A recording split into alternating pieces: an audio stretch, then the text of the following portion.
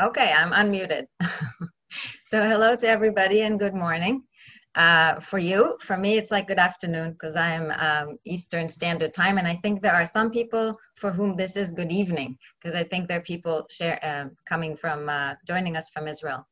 So, Gal said before, if you have any questions, if you want to send them in by chat, Christina is going to look at them, and then at the end, the last 15 minutes or so,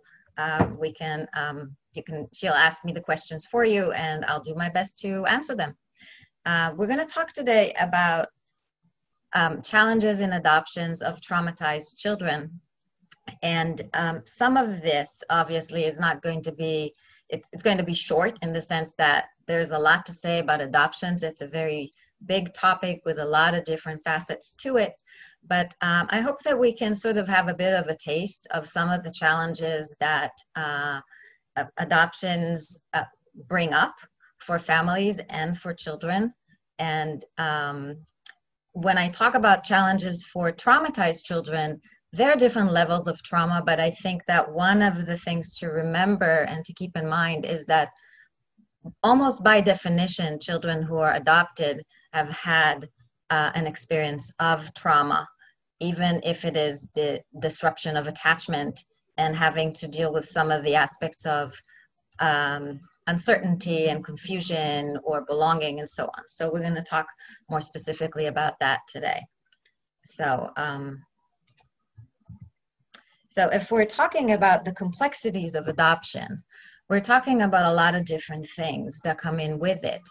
So obviously, adoption is a wonderful opportunity for people, for children to have a home. And I apologize ahead of time for the sirens. This is New York City, and we're still in the middle of a bit of a crisis here. So if there are sirens outside, it's okay. It's just ambulances having to cross. So part of the complexities that come with adoption are the many different feelings that are evoked by the process itself. So for example, we know that there's a lot of relief. Parents and children express relief over the fact that finally it's done, it's over, it's complete, it's finalized. They don't have to worry that there's going to be a change of placement. They have some control over the child's life now rather than having to worry that things are going to change or shift, or that agencies might change might have different regulations, or that there are going to be some things that won't work out. There is a sense of stability in how now you know that this is your home, and this is where you can stay, and this is where you can foresee a future, which is something that is very difficult to do for children while they're waiting to be adopted and they don't really know whether they're going to have stability in the future or not. Oftentimes, there's a sense of hope that now we can start afresh, we can start new, we can leave the bad times behind, it's going to be better now. That we're safer now, that hopefully it's a safe home, and safe also from the disruption of another placement, which sometimes does happen, unfortunately, even after adoption. But part of what comes with the finalization of adoption is often a sense of safety. And there's also a lot of expectation, which can be a double-edged sword, because we have the expectation that now it will be fine, that now the hard part is over, and now everything is going to be okay, and we can have the perfect family. There's also the other side of that, of expectations that are sometimes unrealistic, that children think that now everything is going to be okay. They're going to get their perfect family with their perfect parents, which no parent can be. And the parents might have an expectation that they'll get the perfect child, and that they're going to have a perfect adoptive family, or that things are going to be okay from now on. And many times there are to a degree, but there's also the reality that expectation brings the possibility of disappointment. And for children who had already experienced disappointment, it can be amplified even in small, for small things. Children and families also deal with loss, especially the children deal with the loss of the family that could have been, When adoptions are finalized, children are faced with the reality that what they might have dreamt maybe could happen with the biological family, that it would somehow become what they need, is not going to happen. There can be confusion about how to manage, how to identify oneself. Do you forget about what happened before? Do you only use your new last name? Do you keep something from the name or identity that you had before? How are you supposed to relate to your family of origin, to maybe relatives or friends that you had from before? And oftentimes there's the complexities of grief and anger that might not have been able to be expressed before the adoption was finalized, because there was no room for it beforehand. And in some ways, the stability and the relief of the adoption itself can bring up grief and anger that need to be processed, and they're not always, children and families are not always ready for it, which can add complexity to the issue. On top of that, there is no cookie cutter way that adoptive children behave. There's no one way that parents can say, okay, this is what I can expect. There are a lot of different things that can happen, and oftentimes contradicting things, or not exactly the way parents or children, but parents might have seen it, might have expected it to be.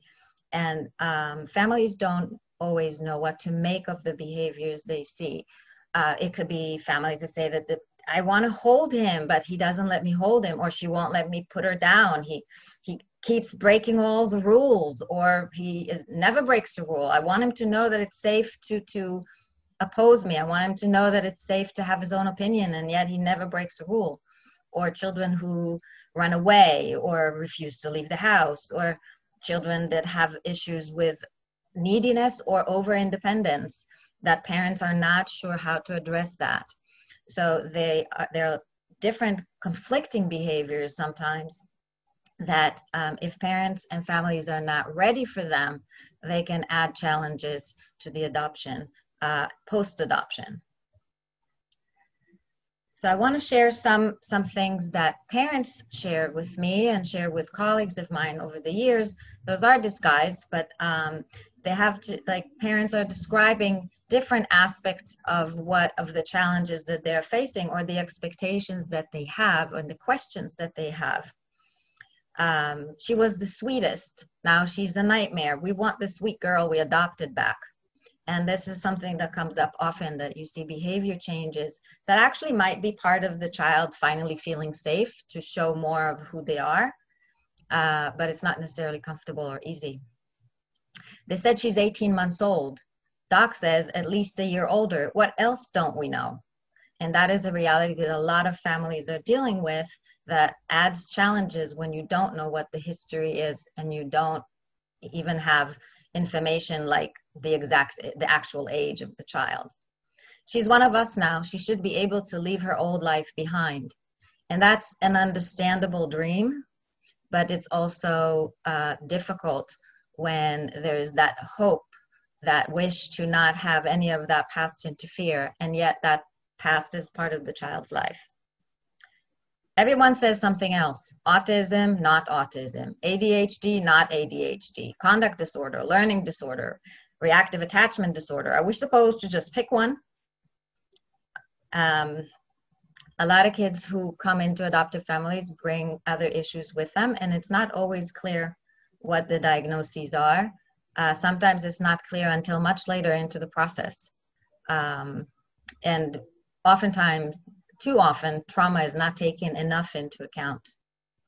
We never know what can set him off. These aren't normal tantrums. He gets scary. She's playing us against each other. Why would she try to destroy our family? Now, we can have our own thoughts about why a child would try to test to see if the family that they're in now is actually going to hold, and if it's really going to stand the test of difficulty and the test of the feelings that the child has, or what the child expects needs to happen, because that's the way families are to them. Love has no price tag, but how are we supposed to afford all the therapies he needs? And that's a recurrent issue that comes up when it comes to children who leave the foster care system and they're adopted, the burden often is transferred to the parents when it comes to providing care for the child and the different therapies that children need. And sometimes it's more than what families thought they would need to deal with. And it's not for lack of love, but it does add stress to the relationship. And the children pick up on that and sometimes feel that they are too much and that the family is stretched too much and so on. They said patience and they said give it time. It's been 2 years. A lot of parents feel that there is too little support in the long term, that there is support right after, but there's too little support in the long term, and they're not quite sure what the roadmap can be for what they actually need to do other than offer a lot of love and patience. I thought it would be different. I bet she thought it would be different. What went wrong? How can anyone miss that awful place? There are often children who miss their biological parents, even abusive parents. They might miss their orphanage that they grew up in, even though to us it might look like the last place on earth that anybody would want to be, but it had been their home. He brings out the worst in me. I hate myself for having thoughts of sending him back. That's a reality that's often taboo, but it's important to talk about because there are adoptions that dissolve, and there are ways to help prevent adoptions from dissolving with more support and with opening up some of those challenges to be discussed, to be verbalized. So when we're looking at the behaviors and the parents and what the parents are describing the children's behavior, I think it's important to remember, and me as a speech language pathologist, communication is everything to me. So, but I really do believe that all behavior is communication. Our behavior is communication, and not all communication is necessarily verbal or language-based, but we communicate our content and discontent, our boredom, our annoyance, our needs, through a lot of times through our behavior. Even when we're using words, sometimes our words match our behavior and sometimes our words don't match our behavior, but it is all of it communication. And when we're looking at the adoption of traumatized children, we want to think about their behaviors through questions that we ask ourselves about what they're trying to communicate to us. So we might want to think about what did they learn about the world, about relationships, about connection, about consequences, about what to expect from people. What do they know about us, about themselves, about how the world works, about what safety means? How do we know what they know? How do we know that what we're making assumptions about is what really the children are experiencing, when oftentimes kids don't have words for exactly what they're feeling? But we need to be aware that what we are assuming may not always be the child's experience, because we want to also take into account what the child missed as part of the period of time that they were in the adoption process, or the period of time that brought them into the adoption process. There were things in normal development that they did not have. Their connections and assumptions about the world and a sense of ability to use others to regulate, and what their own value is and what to expect from others, that they might have not had a chance to really learn the way we would think children would learn it, or the way we expect children to learn by that age. And we might be missing information from the child about what they're trying to communicate because we're seeing it through our own lens of what we think about the world and what we expect them to know. So we have to try and put ourselves in their shoes to a degree, to try and understand how they interpret connection and how we can help expand and repair some of the assumptions that they made. They did not make wrong assumptions. They made assumptions based on the world they were exposed to and the interactions that they had. It's just that some assumptions about connection and care and love and permanence and safety may not be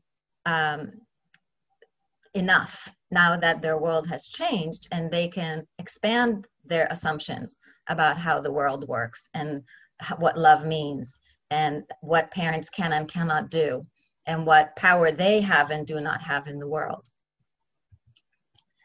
So when we're looking at trauma, and like I said before, almost by definition, a child who is adopted is a child who had experienced some form of trauma, almost by definition. If only the not knowing and the having to adapt to attachment disruptions and so forth, and dealing with loss. So when we're looking at trauma, we want to remember that it is overwhelming. It exceeds what a child can usually cope with on their own, or a person. It is very isolating, especially to children who are, say, in the foster care system or are waiting for an adoption. And there's nobody really knows how they are feeling and what they're experiencing. And the trauma that children experience is often very confusing. They don't have a context for it. They don't have a way to understand it other than taking it onto themselves, taking blame on themselves.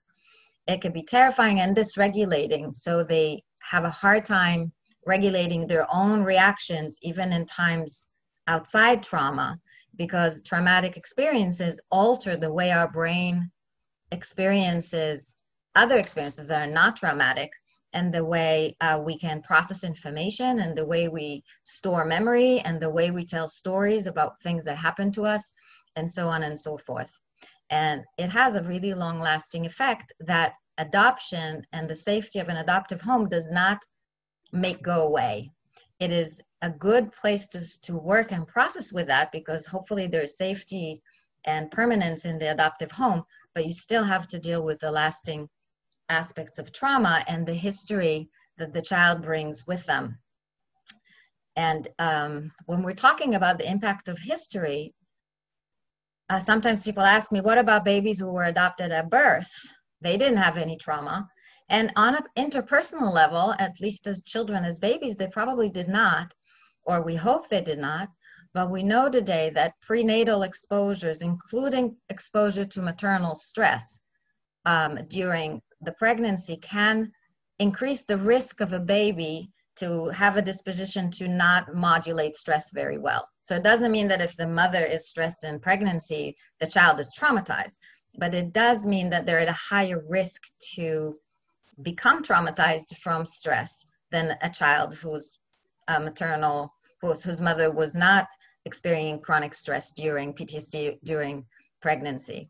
So and we oftentimes don't know what other stressors children had experienced in utero, if it's exposure to substances, if it's exposure to malnutrition, if it's exposure to domestic violence and other things that can impact a child.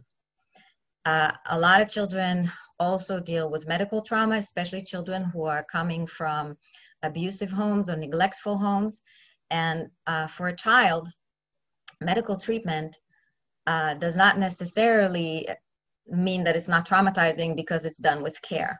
Children often don't understand what is happening, why people are doing what they're doing, why boundaries are not respected. And children who are already children who are maltreated, they have less support of people who can help mitigate medical trauma.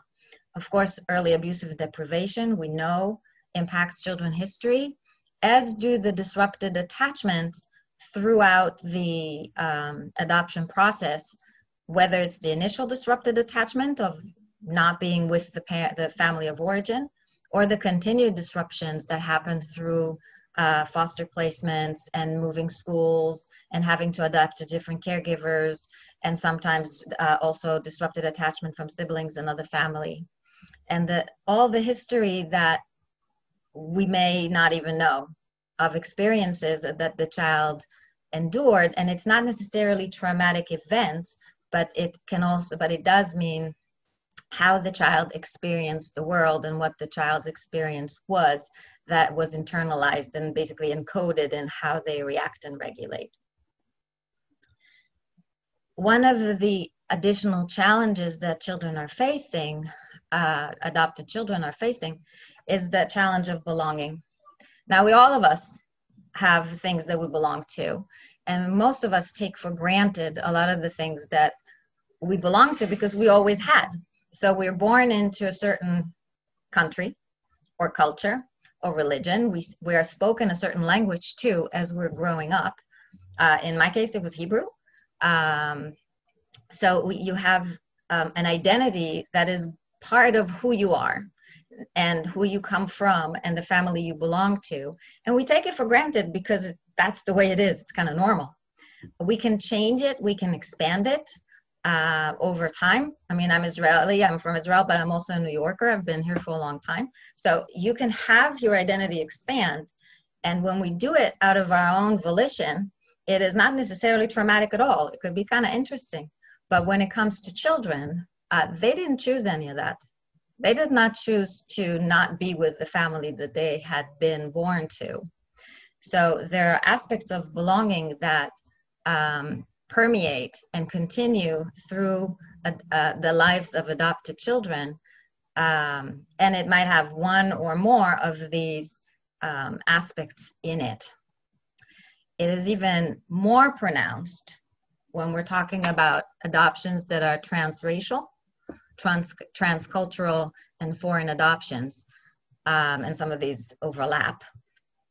When you have a child who can't even hide inside their own adoptive family from being sort of called out and seen as not belonging.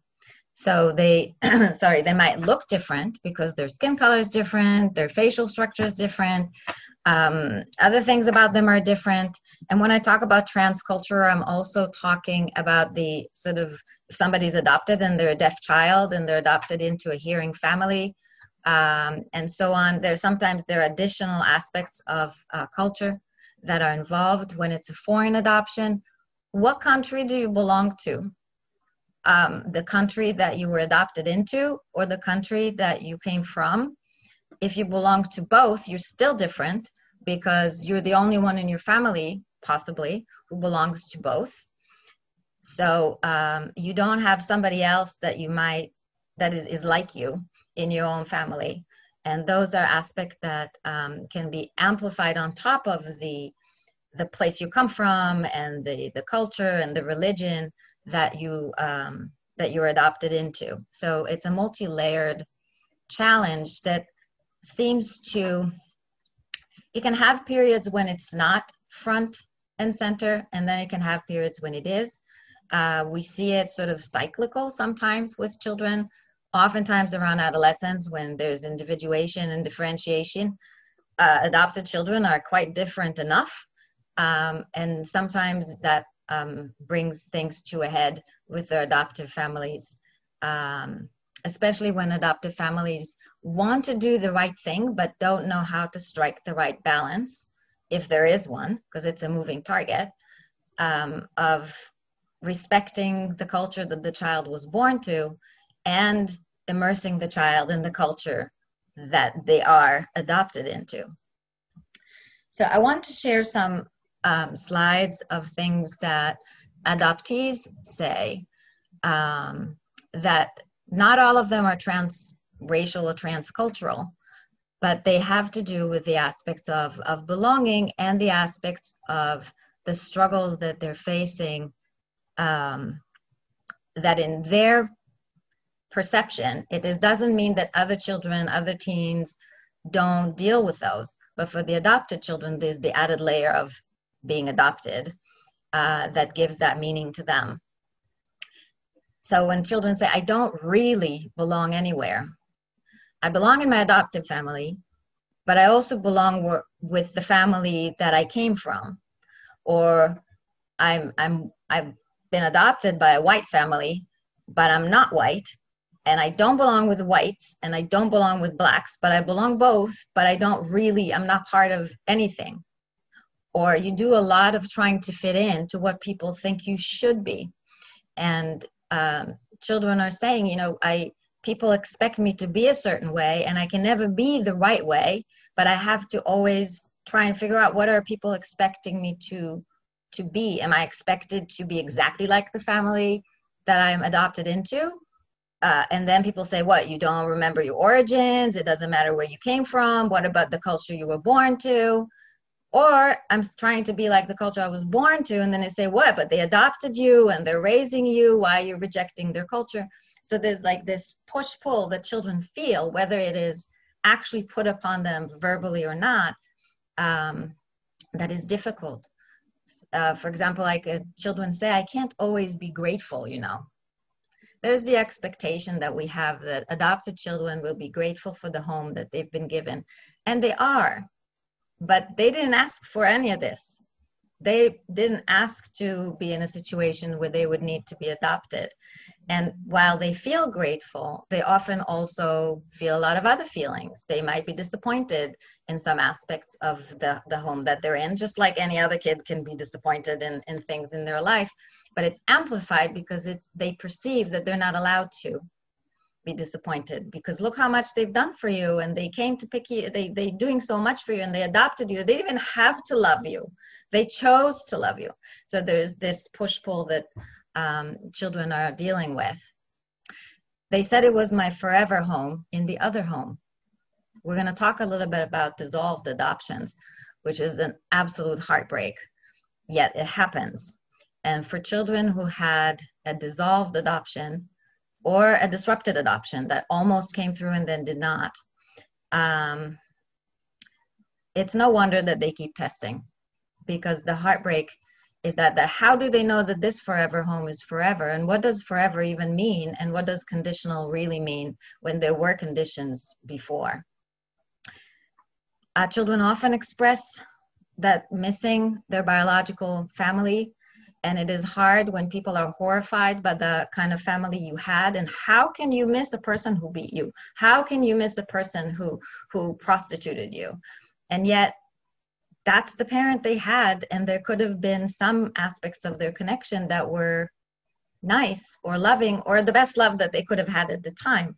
And it is hard for children to resolve it even within themselves, let alone some of the disgust and rage that other people express. I don't have baby pictures. That's something I've heard from several adopted children, that they look at, you look at family albums and it's like, oh, he looks exactly like me when I was little. Doesn't he look like his grandpa? Those kind of aspects make children feel a lot like outsiders again. And oftentimes kids who come from difficult backgrounds don't have the same kind of albums that the children in the family they're adopted into have, or that their friends have. So it's another highlight of their difference. They make Chinese New Year, but then I'm even more different. That's an ongoing challenge for children who are adopted from other cultures, and their family really want to celebrate the culture that they're from, and they may want to celebrate the culture that they're from, and yet that highlights their difference because they're the only one in their family who's from that culture. Sometimes he smells like my other dad. And that enters the complexity of triggers and trauma and longing, and mix up between who is really with me. Sometimes children say, I'm with my adoptive mom, but sometimes I feel like maybe she's my other mom. And that confusion is hard, and there needs to be some room for it, rather than the children feeling like they can't talk about it. It's not the same when they bought you.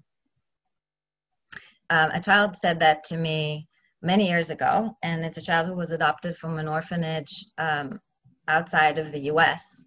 And to them, even though they understood that the parents chose them, there was always that sense that they have to live up to the fact that they were the right choice, because there were other kids in the orphanage. And it's a big burden. You can see that they're thinking our bio kids don't behave that way.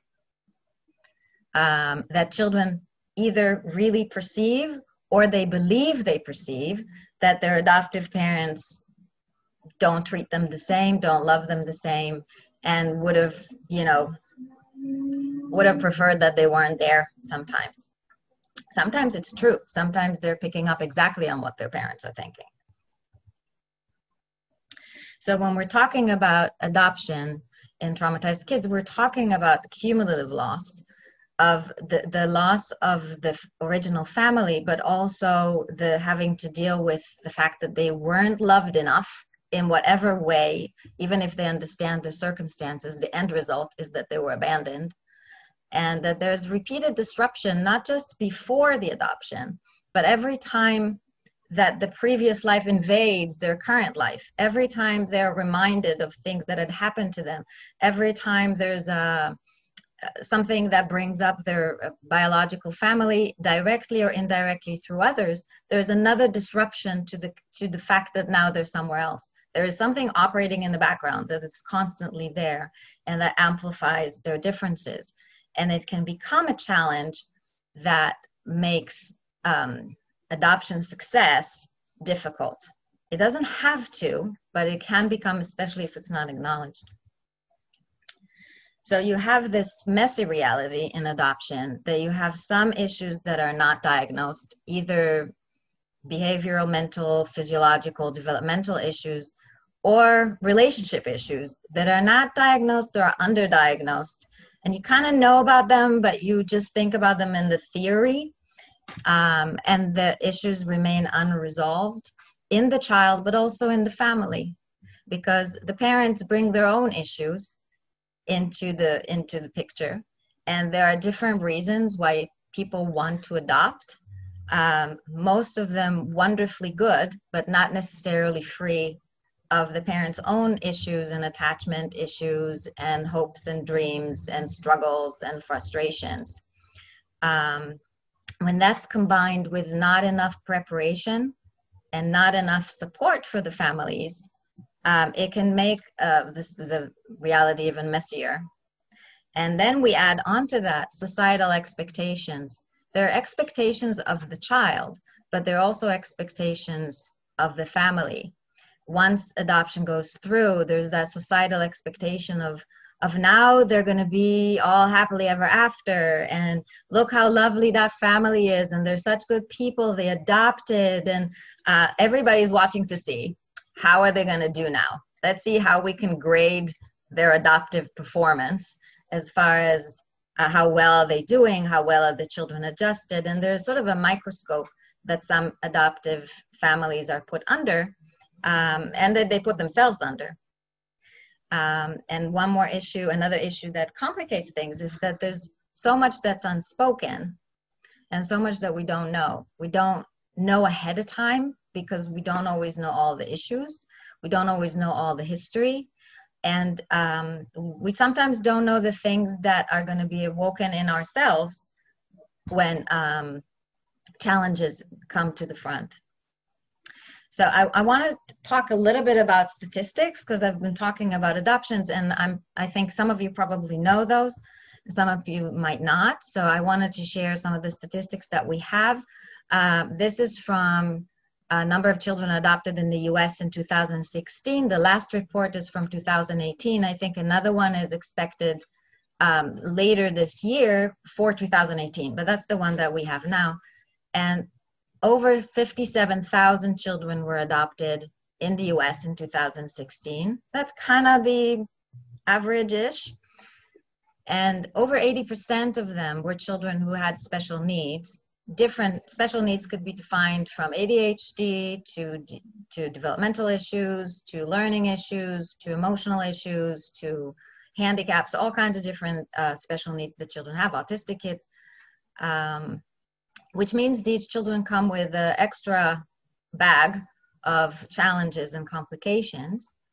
A significant statistic for me is when we look at the average time from termination of parental rights to the finalized adoption. It's almost a year in average, and that's just from the time that the parents had their rights terminated.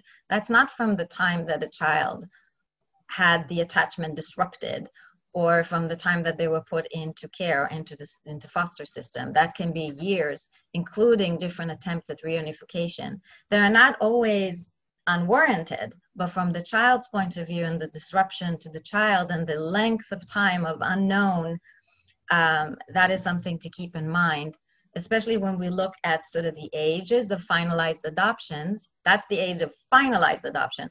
It doesn't tell us how long these children were in the process of being adopted. And you see that a fair amount of children, over 14,000 children, were older than 9 years old. Even the mean age was over 5.5 years old. And over 5,000 children only were adopted in their teens. So that tells you something about the history that the children are bringing into the adoption with them, and the identity and belonging and cultural identity that they're bringing with them into the adoptive home, and the history that they're carrying with them. And again, we don't know how many of those, how long each one of those was in care. Some of those for years and years and years.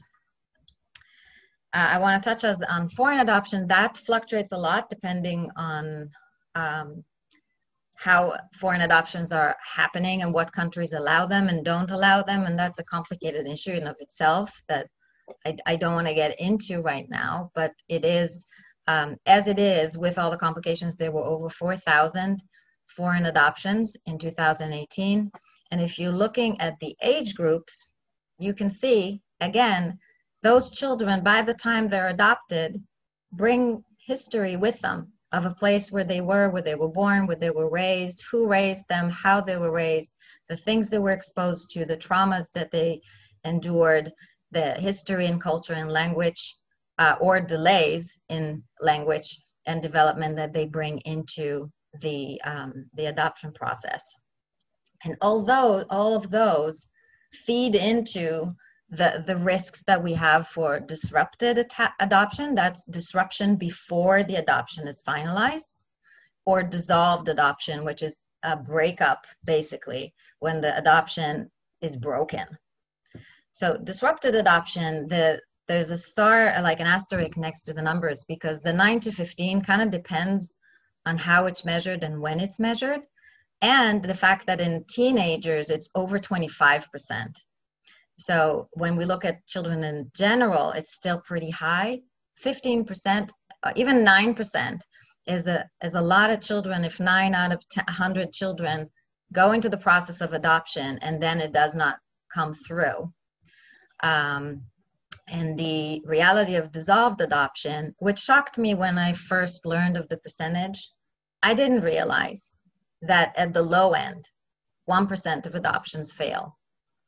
And that is very sobering, because it's an extra heartache and heartbreak that we really need to do everything we can to mitigate. There are no national studies on especially not on dissolution, partly because children get their own social security numbers, they move on, they're not in the system anymore. So a lot of the data that is available about dissolved adoptions is from children who re-enter the foster care system, or enter the foster care system if there was an adoption through private means. But then if the child enters the foster care system, then they know that there's issues with the adoption. But there are no good studies, national studies on that. And it's really important that we know more about what are the risks, and even more important, what are the protective factors that can help prevent some of the adoption disruption, and definitely the adoption dissolution. Dissolved adoptions are, children that had dissolved adoption find it very, very difficult to adjust to new adoptive homes, and we could totally understand why. So there are different risks, and the more risks there are, the higher the likelihood of a disrupted adoption is. Some of these we can't do much about, maybe, but some of those, there are things we could do. We can help with expectations. We can help with getting more information about children. We can help with removing some of the obstacles for getting needed services after adoption. We can improve the support for families so they have support ongoing. We can improve the experience of staff and the continuity of staff as much as we can.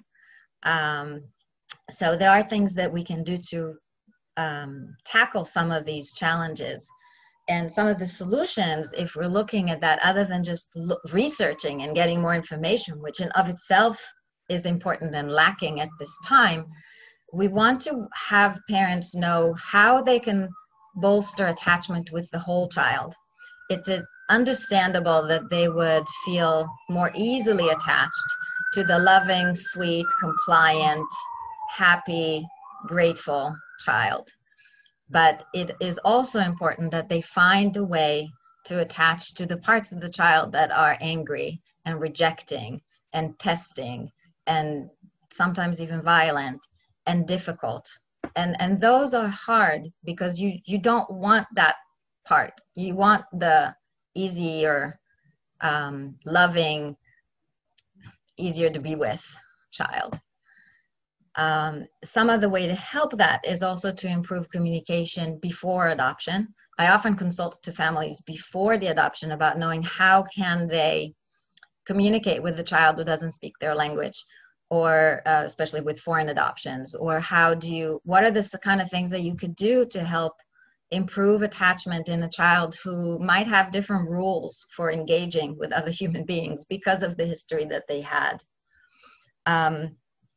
We want to improve communication and support after the adoption too, and stay in touch with the families or be available for communication and support long term, because sometimes there's a long delay from the time the adoption is finalized until a child feels finally kind of safe enough to deal with the issues that they could not deal with before. And it's not a conscious choice, but it might be that, 3 years or 4 years after adoption, stuff comes up and everything hits the fan, and you need to have a way for families to get help during these times and not feel like, oh, now we're on our own. I mean, it's 4 years after adoption. We're like any other family. We should deal with our own problems.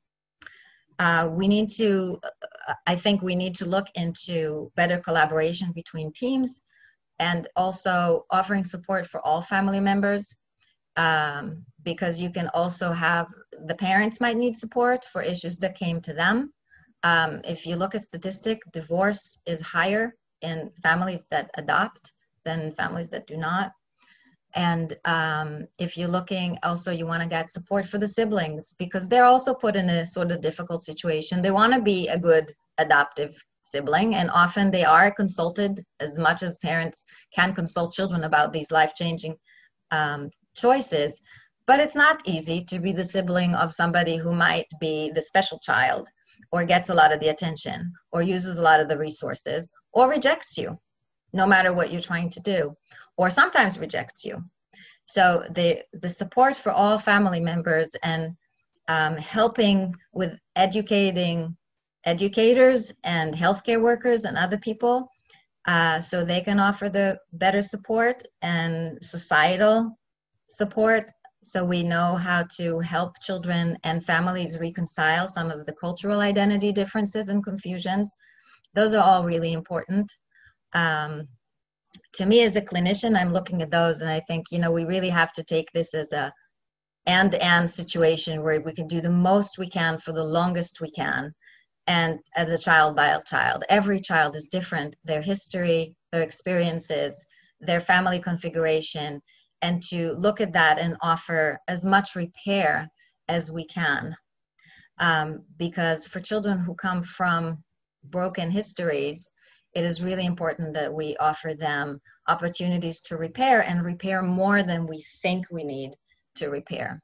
So I spoke a little bit about that in the slide before that, but one of the some of those strategies are really to start even before the adoption, to match our attachment activities to what's appropriate for that child, sometimes age appropriate, sometimes developmentally appropriate, and to become models for regulating even beyond what we think is needed, because a 10-year-old usually would know how to regulate themselves, but not a 10-year-old who never had the opportunity to really rely on an adult to help them regulate. We want to prepare as much as we can when there are changes. These are children who had no control over their life before.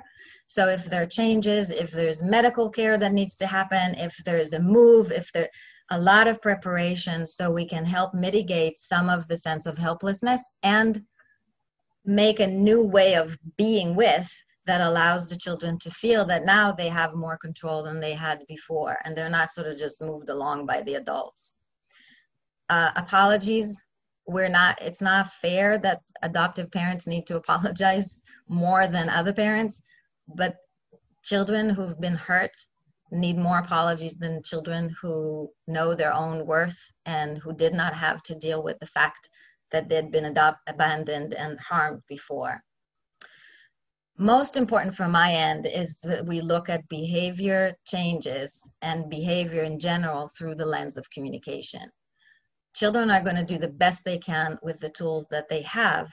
And even the harder to accept behaviors, or maybe especially the harder to accept behaviors, are communication that we need to try and work to understand and help them put it in context and help them not just about the difficult behaviors, but in general work on creating a narrative for their life, in spending time talking about small things that you do, creating new stories with them, because they come from a story that is broken, and we want to help them make a story that they can own, even if they can never fill up the details of their history. Now, this last slide that I want to share is just because, I mean, we're talking about the challenges a lot, but when it comes down to it, adoption is magic in many ways, and it allows a lot of children who otherwise would really not be able to have a sense of continuity and safety, of even the opportunity of growing up in a house that is good enough, as Winnicott says. It allows them to do that.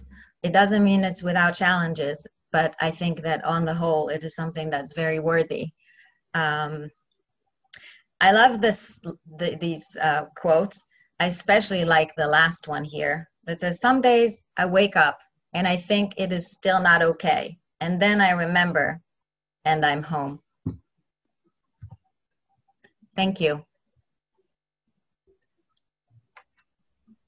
Time for questions. Thank you, Na'ama. Yeah, thank you. Thank you for all this important information. It was so important. And I just want to tell all the participants that we will probably continue. So keep tracking more in depth with Na'ama. And we had a question at the beginning, Christina. I'm sure that you saw it, and you can take your time and write the questions or open the mic. Yeah, Gal, I saw that question in the beginning. Na'ama, it says, if you have an infant or even a newborn that is born into an abusive home, do you see them having symptoms later on once they get older? Or are they young enough that they don't remember those types of things?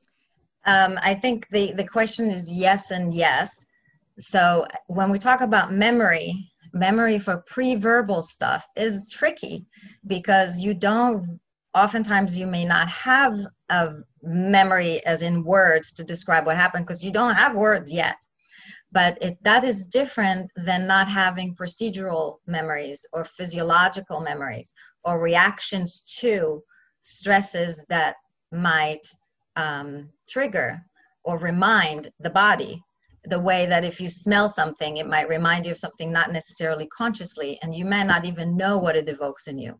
So we can see, you also want to take into account that if an infant is born into an abusive home, it's quite likely that there was abuse during the pregnancy as well. And that means that you had a really stressed out mother who might have not been able to take care of herself the way she needs to, might have needed to use substances to cope, or might have just had to deal with trauma, the post-traumatic stress or chronic stress through her pregnancy, and that predisposes that child to be more sensitive to trauma and to stress afterwards. Now, it does not mean that necessarily a child who was removed at birth or very soon after birth from an abusive home has to have long-lasting, terrible, awful sequelae later. But we know that even very early experiences with lack of regulation can impact things for the long term. And if we look at the reactions of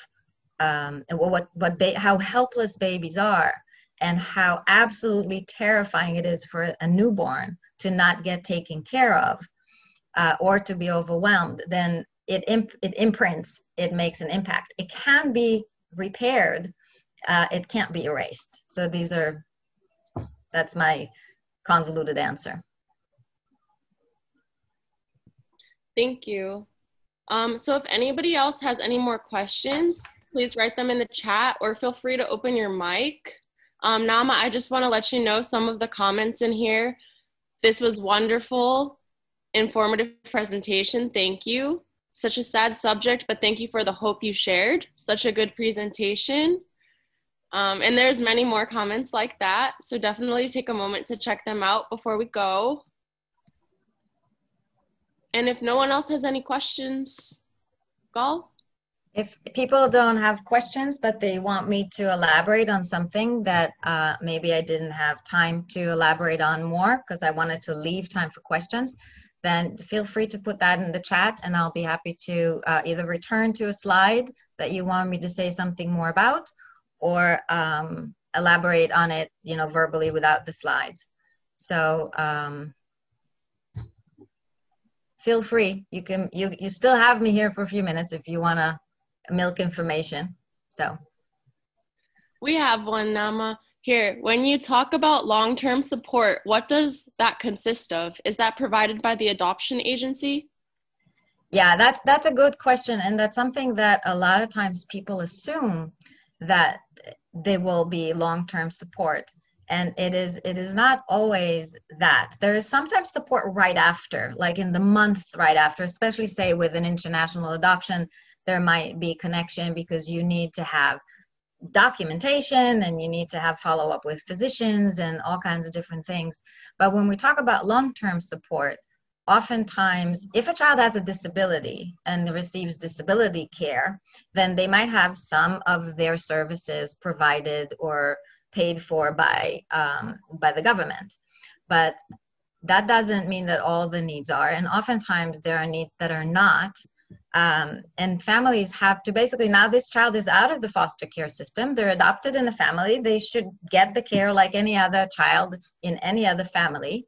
Families that need a lot of help can get more help, but for the most part, families are kind of on their own, if not immediately, then shortly after. And the issue becomes harder the farther you are from the adoption.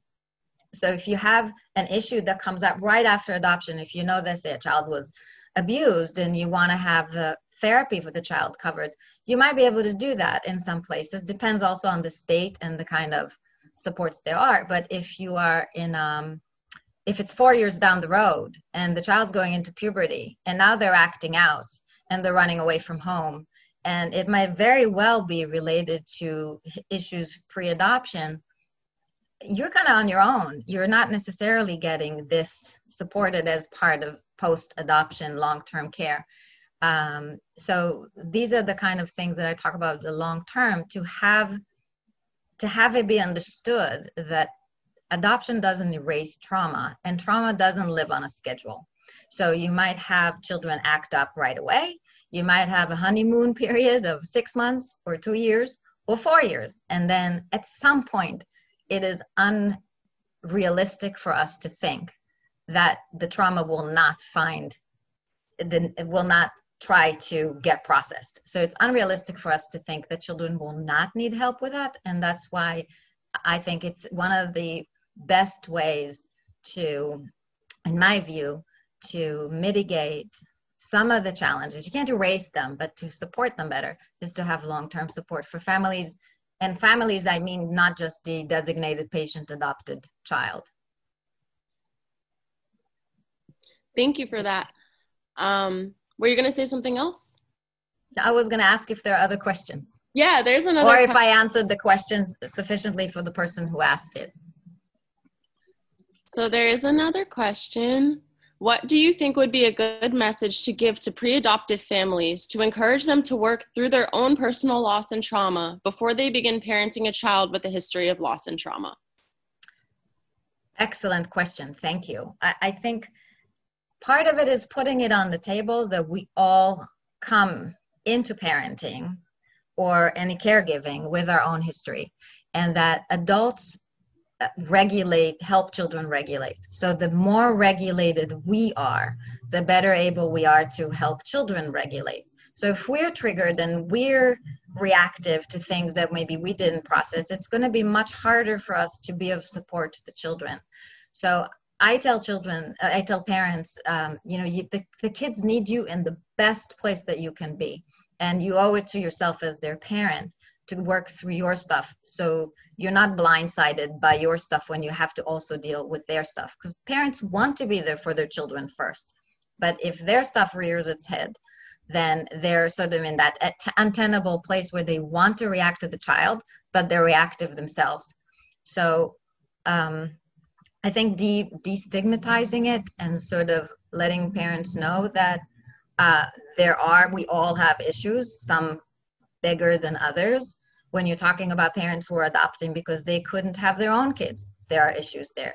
When you're talking about parents who are adopting who have their own trauma history, there are issues there. And that's just the fact. It's not about weakness or that they should be strong enough or that love should be enough.